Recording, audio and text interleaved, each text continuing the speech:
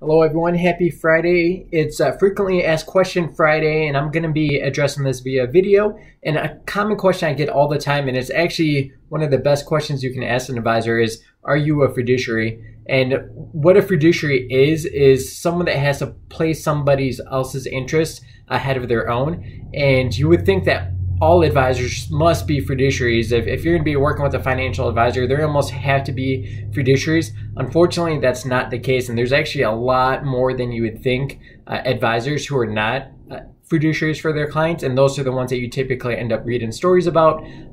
They end up making the headlines as far as doing some shady things that are inappropriate for their clients, and so it's definitely important to ask that question. Another thing is some advisors, even if they're not fiduciaries, they like to claim that they are, and I'm not sure. I think it's because they get the question so often and they hate saying no. But unfortunately, some advisors who are not fiduciaries still actually say they are. And in that situation, if you just want to be sure, ask them to sign a fiduciary oath for you, and that should take care of it. For the ones that are not fiduciaries, most of the time they'll have a parent company or someone that would tell them you can't legally sign that because they're not fiduciaries and they're not required to act in your best interest.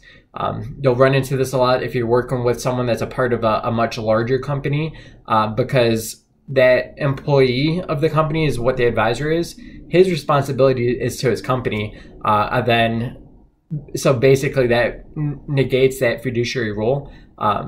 I'm independent, so yes, I am a fiduciary, and it was very important for me to be one just because I've seen, just from my time in the industry, all the different complications and conflicts of interest that arise if you're not. So it's very important for me when I launched Level Up Financial Planning 6 months ago that I need to be able to act in my client's best interest, and the fact that I don't have anyone above me, I'm able to put the plans in place, create strategies that I feel align best with my client's best interest and gives them the best opportunity of success. So I hope that was helpful. If you are working with an advisor and you're not sure, ask them, and then ask them to sign a fiduciary oath.